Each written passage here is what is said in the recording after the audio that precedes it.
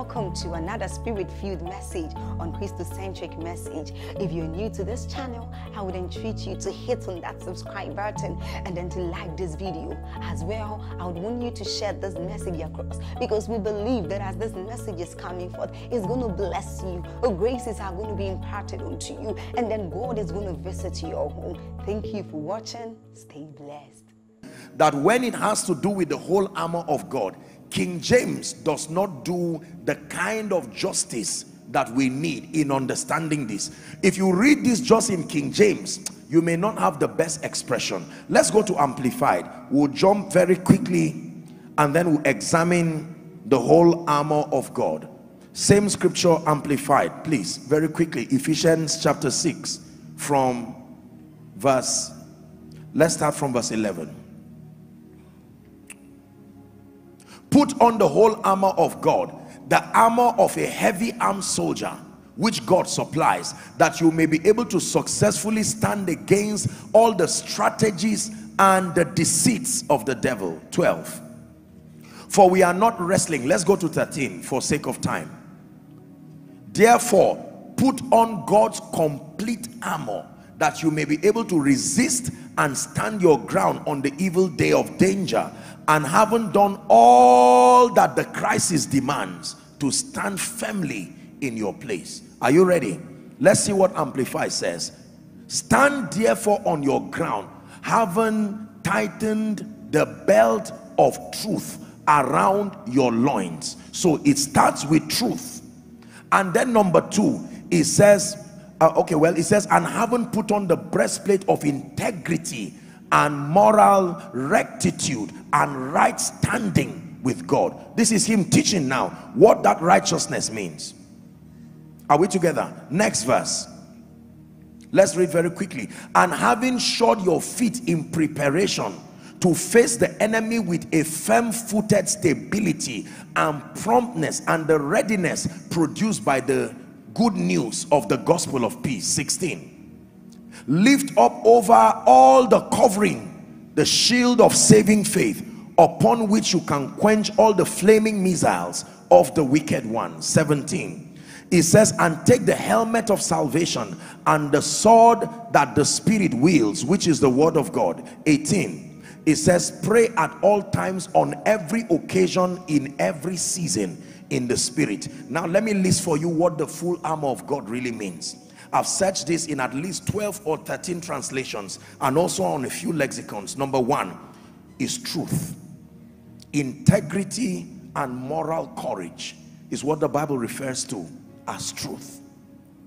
Number 2, what he calls the breastplate of righteousness is actually an upright heart. An upright heart is what he calls the breastplate of righteousness. Number 3, preparation of the gospel of peace is the third weapon. Do you know what this means? He's saying, carry with you an awareness that whilst you are ready to preach the gospel, there is an immunity that follows you. Daniel chapter 12 and verse 3. Very quickly, to buttress on that point. Daniel 12 and verse 3. The Bible says, and they that be wise shall shine like the brightness of the firmament, and they that turn many to righteousness as the stars forevermore. The star is far in the heavens. It is not threatened by anything that happens on earth. And he says, when your feet is shod with the preparation of the gospel of peace, derive an understanding that because your heart is stayed on the gospel, there is an immunity that you enjoy. Are we together? Number 4, the shield of faith. Faith like a shield, a system of defense. Number 5, he calls it the helmet of salvation. Do you know what this means? Notice that a helmet protects your head, and if you go to an engineering site or you go to battle, it seems to me like among the many things you cover, they watch your head very carefully. And he says what covers your head is the helmet of salvation. That means there is an understanding of salvation, especially your oneness with Christ and your positional advantage. These dual revelations that come on account of salvation must protect you. The helmet of salvation. You draw your strength, like Ephesians 6:10 Amplified says, from your union with him. The awareness that I am one with Christ, the awareness that I've been exalted, your oneness with Christ, and your positional advantage as a result of salvation, it can cover your head and give you victory. And then the sword of the Spirit, which clearly is the word of God. And finally, consistent prayer. Now let me tell you this is very powerful, because when you truly engage these 7 arsenals, the Bible calls it the whole armor of God. Do you know what this means? These are the forces that work in synergy to maintain your victory. Now notice that the whole armor of God does not necessarily establish and manifest your victory, but it maintains it. The assignment of the whole armor is maintenance, because you use it to stand. That means you stand maintaining what has been manifest. I will be teaching you the forces that establish and manifest. The assignment of the whole armor is that when these forces have worked for you and the victory has now come, you engage them as maintenance systems. The whole armor of God I wrote here are largely preventive strategies that help the believer maintain his or her victory. They are preventive strategies. They help you maintain your victory in Christ. An upright heart, the shield of faith, the consciousness of your salvation, the awareness of the immunity that follows you as you preach the gospel. All of these things are maintenance, spiritual maintenance strategies. That means for one who has obtained victory in experience, you engage these things to maintain your victory.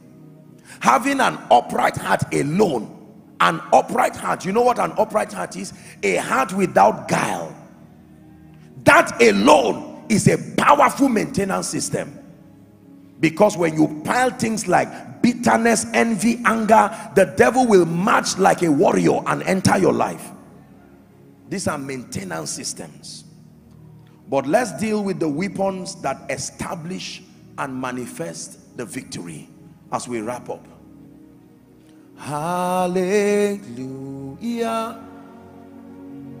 You have won the victory. Hallelujah.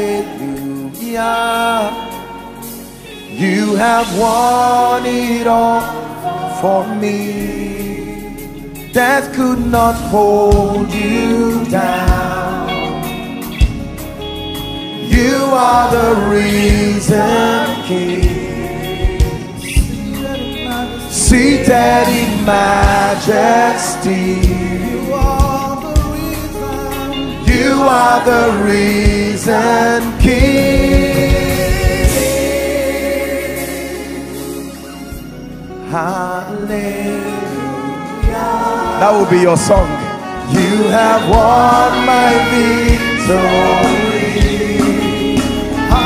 Hallelujah.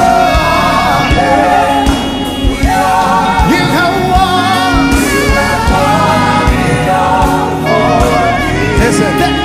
Listen. I still remember it today, even though it's many years ago.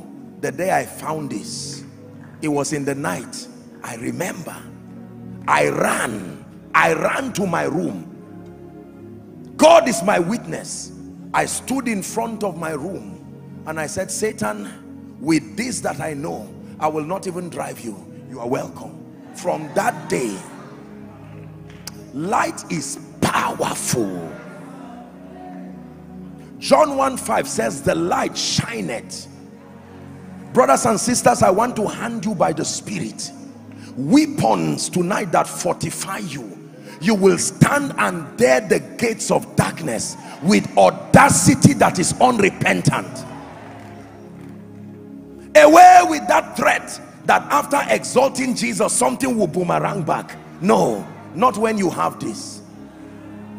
Can I tell you, when people try to fight terrorists, sometimes they hide and they mask themselves so that the terrorists don't see them and attack them.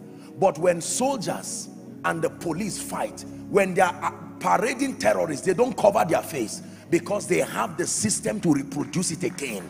You never see them parading, even if they are the Capone. They will tell you these are the guys terrorizing, and the person saying it has children and it does not cover himself because he's surrounded by an intelligence system that immunes him.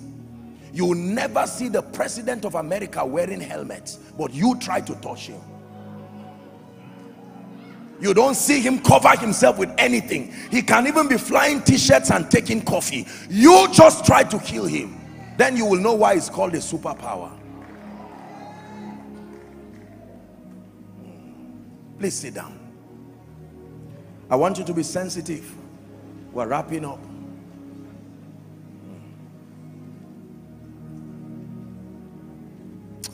I thank the Lord for his presence. I thank the Lord.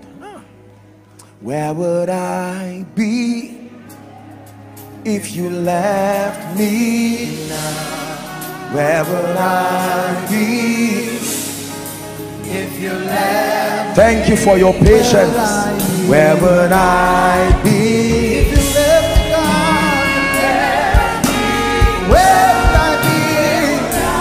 be if you left me, God? You wait until I came to that understanding. It took a while, but you were patient with me.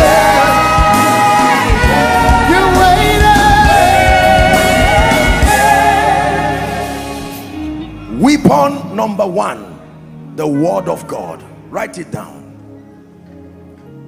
There are three weapons that eternally establish and manifest the victory over Satan. I don't care what cause, I don't care what charm.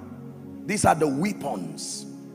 Number one is the word of God. Hebrews chapter 1 and verse 3. Please, let's run. Hebrews 1:3.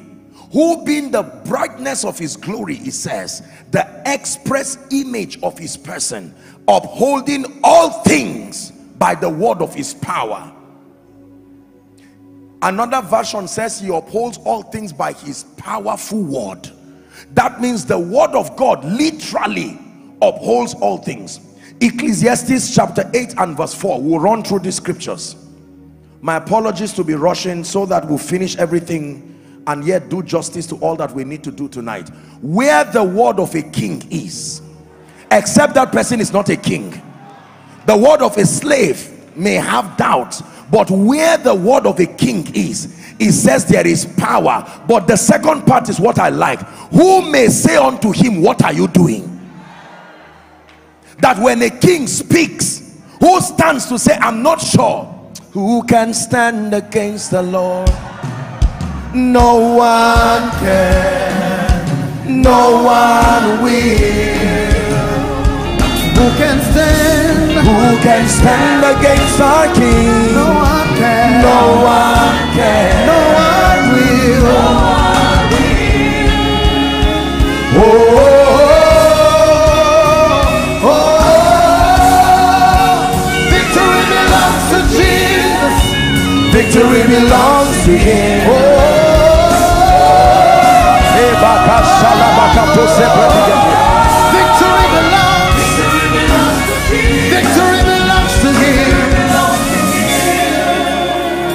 Where the word of a king is.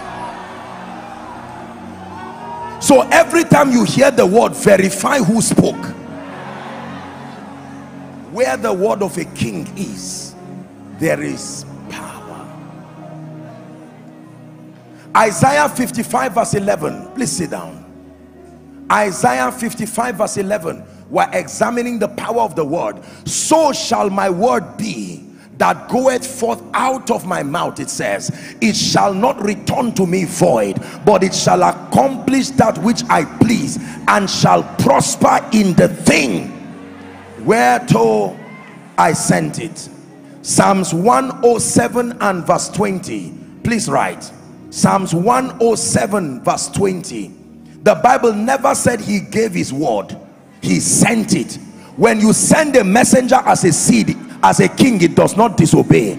He sent his word, and that word will remain and keep hovering around until it heals, until it delivers from destruction. Then it goes back like a faithful messenger. I have finished. He sent forth his word. Mark 16:20. Mark 16:20. And they went forth and preached everywhere, the Lord walking with them and confirming the word. Write this: the word of God activates the power of God. The power of God is like a nuclear missile, but the word of God is that code that activates it. As powerful as the power of God is, it remains barren until the word of God comes. Listen to me very carefully. In 1 John chapter 2, 1 John 2, please hurry up media, 1 John 2 from verse 12. 1 John 2 and then verse 12. I write these things to you, little children, he said, because your sins are forgiven you for his name's sake. 13. I write these things to you, fathers, because ye have known him from the beginning. I write to you, young men, because you have overcome the wicked one. I write to you, little children, because ye have known the Father. 14. It says, I have written to you, fathers, because you have known him that is from the beginning. And then I have written unto you, young men, because you are strong, and the word of God abideth in you. This is the source of your strength. Young men, you are strong, but your strength is derived from the word of God. The word of God contains the will of God. Do not forget, the word of God contains the will of God. And then I have taught you that the word of God defines the boundary of God's commitment to the believer. That when God relates with the believer, the jurisdiction of that relationship is the word of God. One last scripture, 1 John chapter 5 and verse 14. This is the confidence that I have in you. Whenever I call you, you will answer me. This is the confidence that I have in you. Whenever I call you, you will answer me. Listen, and this is the confidence we have in him, that if we ask anything according to his word, which is a capture of his will, the Bible says he heareth us. 15. And if we know that he hear us, whatsoever we ask, we know that we have our petitions that we desired of him. That means when you approach the things of the spirit, and that includes the matters of warfare and demons, your confidence is based on the fact that the basis of your relating with this all-powerful God is his word, and he has bound by covenant that provided it is a provision that his word allows, he will not say no to. The word of God. Weapon number 2, the name of Jesus. Weapon number 2, the name of Jesus. Mark 16:17.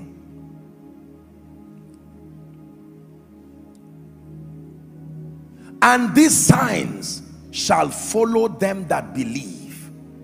Whatever the signs are, they will only happen in my name.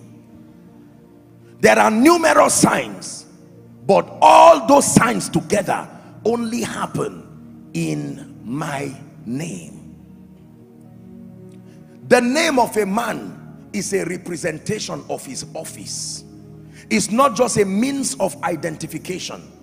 When you call people by names, number one, it identifies them, but number two, it describes the extent of their specialty. When you say doctor this person, why do you need to mention that? Because in that we already know that this man has studied and he has gone that far.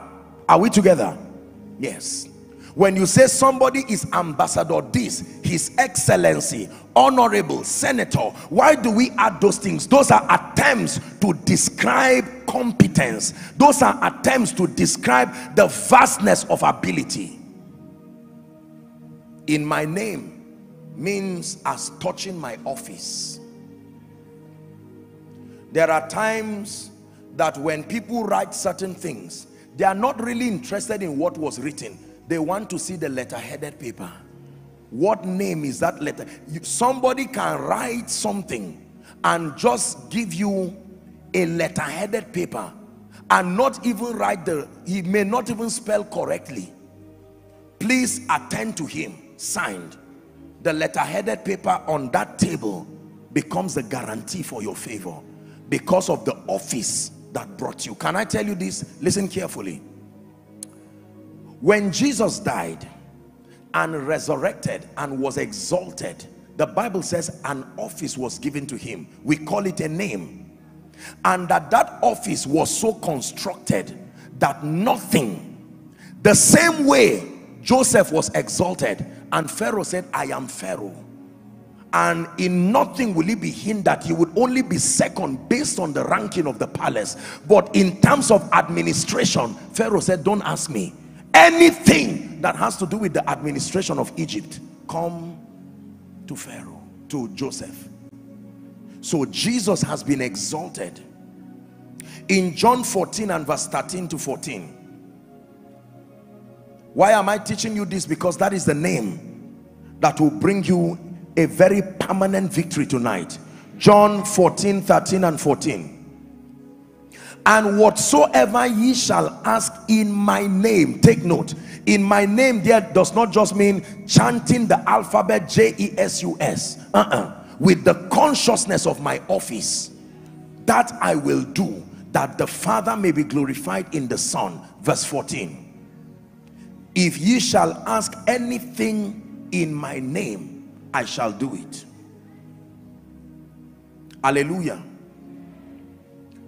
With the little grace and honor that God has given some of us, we've had the privilege of using the honor of this office even to open doors for others.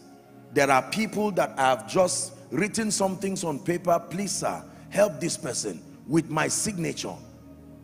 And as limited as we are as human beings, you will be amazed at the doors that that signature opens. The person carrying it may not deserve it, but he's not going on his own. There is an office. Are we together?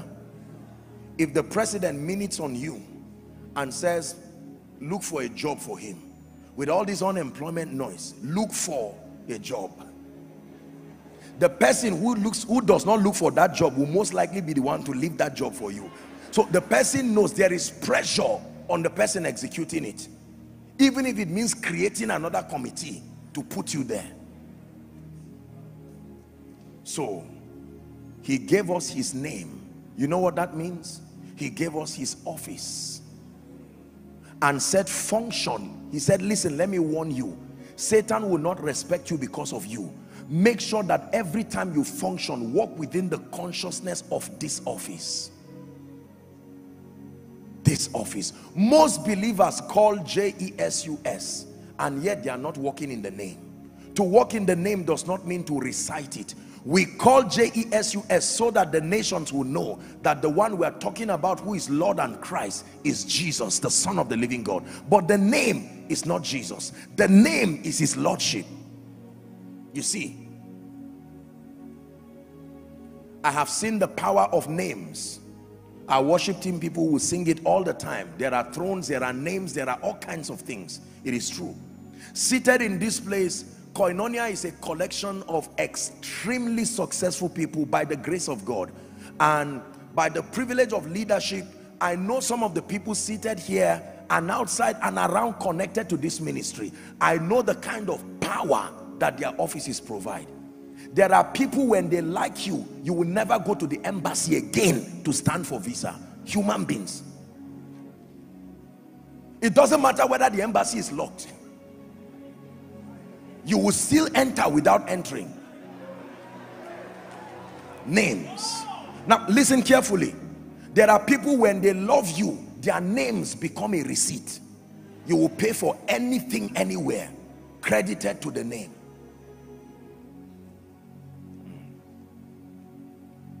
There are times that admission will be over, but certain names will extend the date. There are hospitals, when you go to, you can go in a name and you will not pay 1 naira. The name paid for it. Listen, when he says in my name, that means you must have the consciousness of how far and how exalted this name is. The name of a governor will not solve national issues because he's a governor. The jurisdiction, his name as governor already created the boundary of his power. Are we together? He cannot, another governor cannot go to another state and impose things, but the president, as the commander-in-chief within that region, a monarch can stand and make decisions on behalf of his territory. There can be a land dispute and they take it to the monarch, and he can look at it and say, you know what, I decide. Look at judges, magistrate judges. They literally can choose whether a human being should live or die. Can you imagine that? Somebody can come, it does not matter except God helps him by mercy, but naturally speaking, a judge can actually sit down and in 5 minutes reduce somebody's lifetime to 1 more day. Names. You can sit in a position and give a verdict and say for the rest of your life you will spend it in prison, and hit that thing, and that's the end of it. Any other discussion you discuss in prison.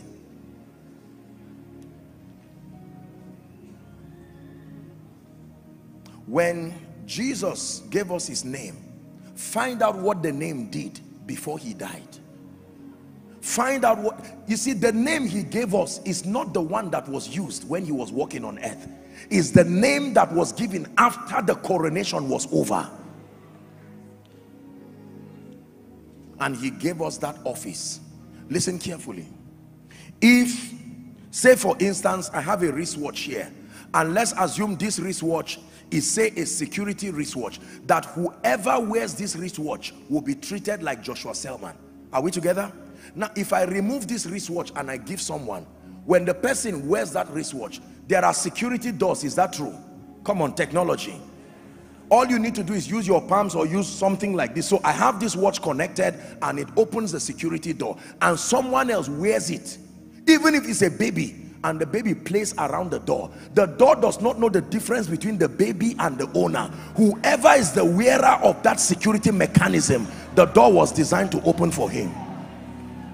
So when Jesus walked upon the earth, he used his name. He sent the disciples. That means, listen carefully, when you stand in the name of Jesus, exactly what would have happened if Jesus were there is what should happen now that you are there in his name. Someone may have a parcel for me and say, Joshua Selman, I have this for you, and I can say, sorry, I may not be able to come, but I'm going to send someone. If I send that one, the person will collect the parcel. Is that true? There are politicians who send people to represent them, and when you are quoting them, you will say the governor said this, even though the governor was not there. If the person makes a mistake of donating something that he did not discuss with the governor, as far as the state is concerned, they will say, Governor, you donated 50 million, where's our money? He will have to pay and go and flog it out with whoever misrepresented him. But as far as the state is concerned, Governor, if you are a man of integrity, you must bring that money. So when you stand and look at demons, by age they are older than you. By experience, from a human standpoint, they have it more than you. But you call on a name. I told you that God sits on an altar. That covenant of his name is not an emotional thing. It has nothing to do whether your voice is sounding nice or not. It has nothing to do whether you are wearing jean trouser or you are wearing suit. Once you invoke that office, the power behind that office is released immediately. The name of Jesus. Someone shout the name of Jesus.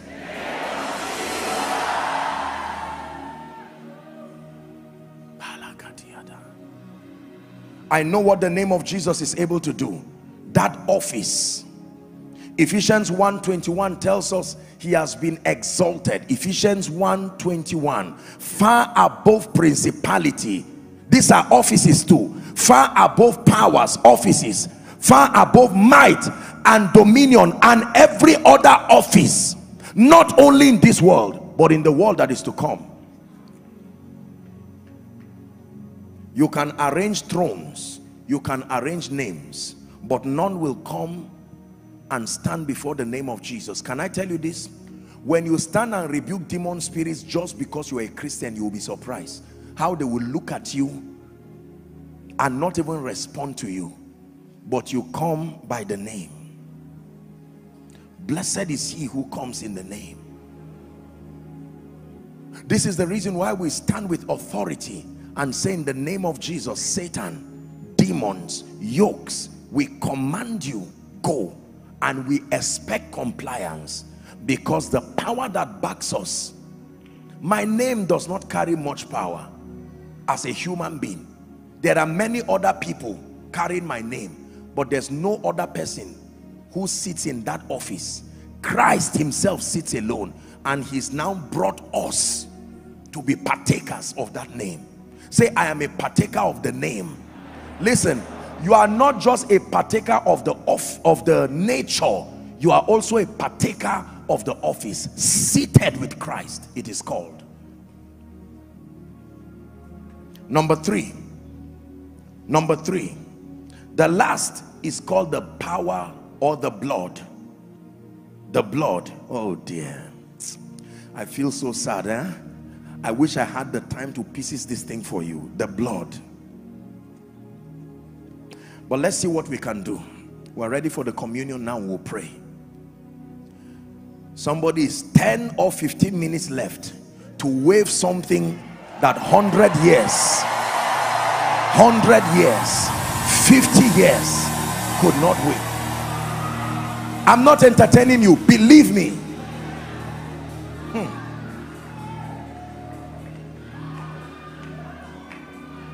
The accuser of the brethren finds a way to come before the holy judge.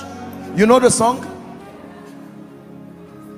Points a finger at the faults and failings of the saints. Won't you judge them now? But I have an advocate in heaven's courts, my Redeemer and the high priest of my soul, Jesus Christ the Lamb, the holy Lamb of God. Nathaniel Bassey's song, very, very powerful song.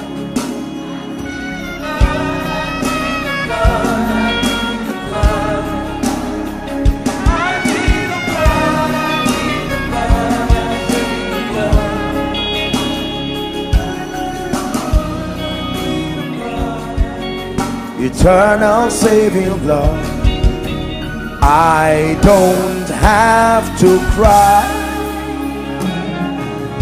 for you have paid the price. Sit down. Let me teach you something about blood. Leviticus chapter 17 and verse 11. For the life of the flesh is in the blood. What is in blood? Life. Say life. What, when you hold your ATM, what is in your ATM? You see that now? There is something that is captured in your ATM. Are we together now? Yes. The blood of anything carries the life of that thing. Not just the blood of Jesus. The blood of a goat is where the life of a goat flows. The blood of a human is where his human life flows. There is a relationship between blood and life. Blood represents life. Write it down, please. Blood represents life. This is the first quick information I want you to know about blood. And this life is in levels. This life that is in the blood is in levels. Now, the second thing I want you to know about blood, from scripture, blood has always been used as a ransom. Write the word ransom. Very powerful word. Ransom. R-A-N-S-O-M.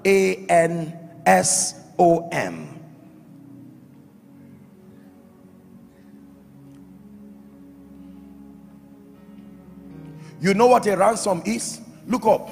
A ransom is the payment you make to release someone in captivity. When they kidnap someone, unfortunately, like we have around our region, the terrorists or kidnappers, for whatever reason, they demand a ransom.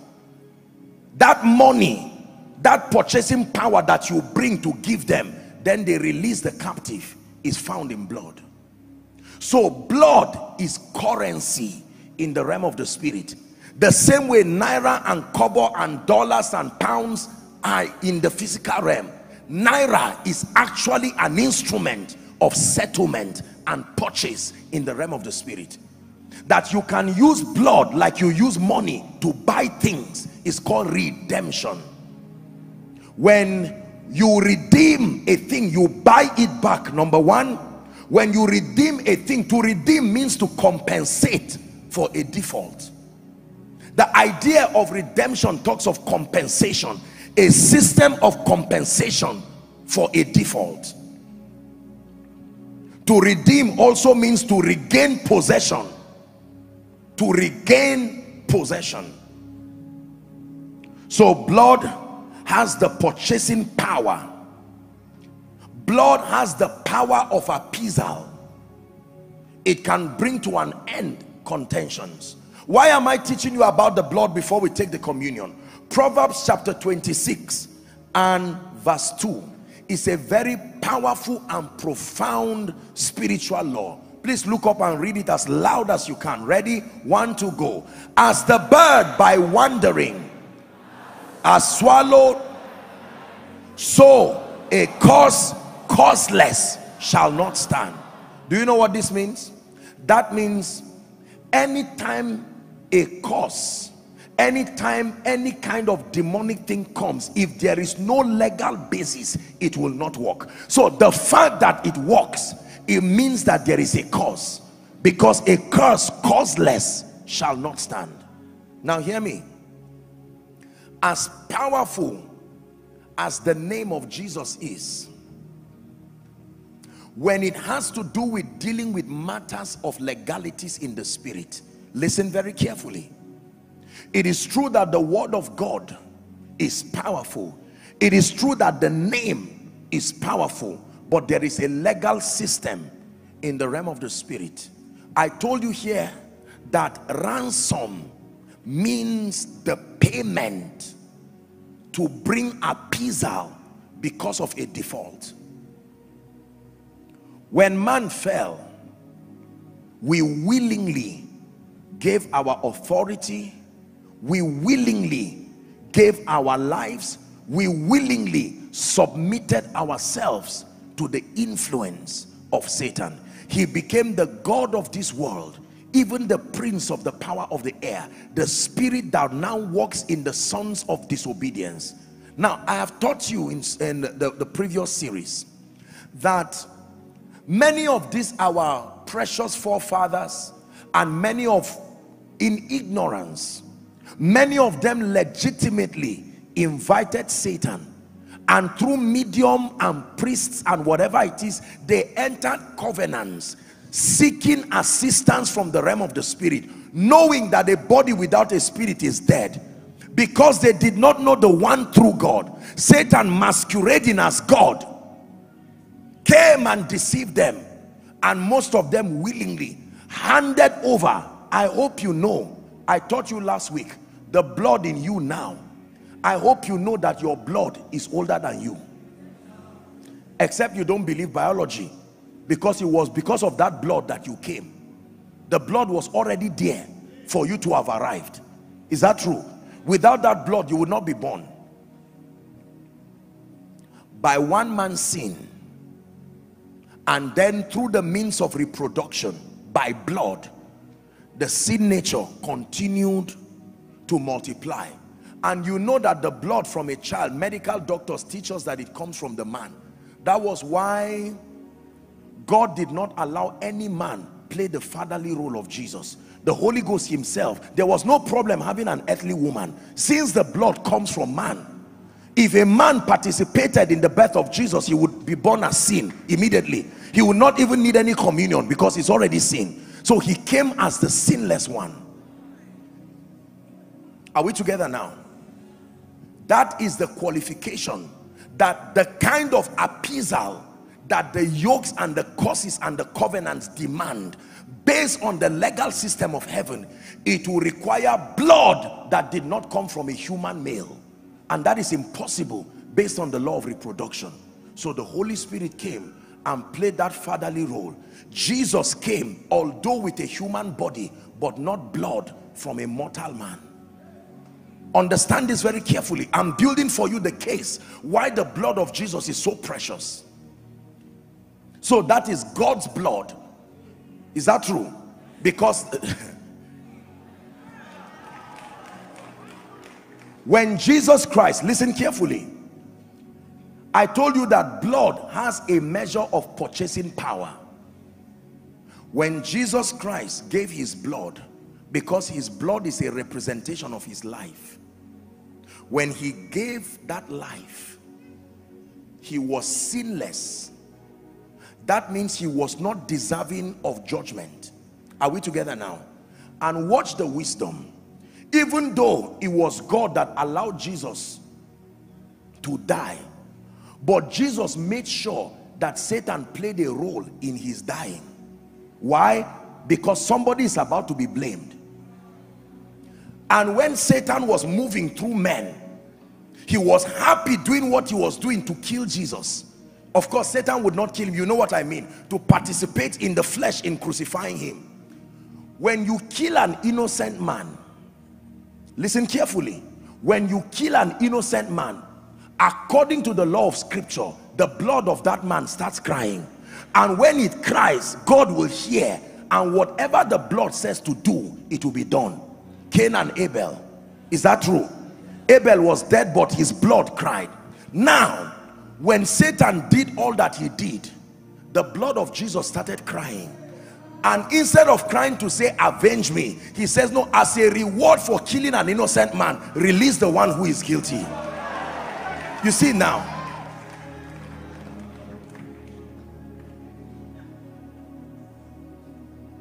release the one who is guilty. So every time Satan stands before you and claims that it is true that your fathers worship idols, and based on legal grounds, you should not experience breakthrough, you should experience barrenness, you tell him, you are right if I'm the only one who is going to fight this case, but I have an advocate. Are we together now? This is very powerful. The blood of Jesus is the legal system that breaks every hold of covenants and ordinances that speak against the saints.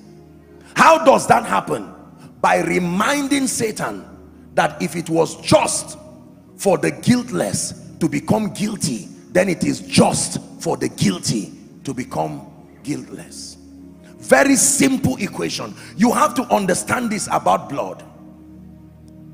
The blood of Jesus speaks. It speaks mercy for the saints.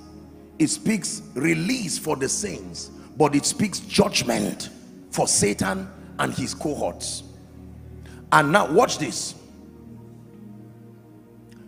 The blood of Jesus is even an overpayment, because whatever it is that gave the devil legal access, every blood came by earthly stands, whether animals or men.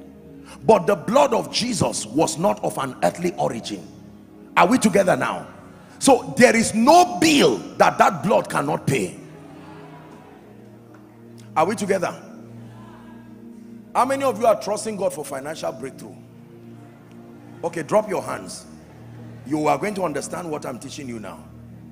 If Elon Musk or Bill Gates gives you access to his resources, question, relative to what he has and relative to your bills, will it become a concern again? Are we together? Probably what he will spend in a day is what summarizes your entire bills. So that is an overpayment. Now when you hold that, if anybody looks at you and say, I remember you owed me 5 years, will you run? No. What is there is sufficient. You can even tell him, I can bless you and still punish you and forgive you and bless you because of what I have. Hello, beloved in Christ. We hope this message was a blessing to you. I would want you to do something for us. If you are new here, kindly hit on that subscribe button for us, and then like this video as well. Share to your family and friends to bless them, because we know that this message will be a blessing to their body, to their soul, and to their spirit. We would need you to do one thing for us too. Tell us in the comment section where you were watching us from, and then if you've got any testimony for us, kindly share with us. Thank you for watching.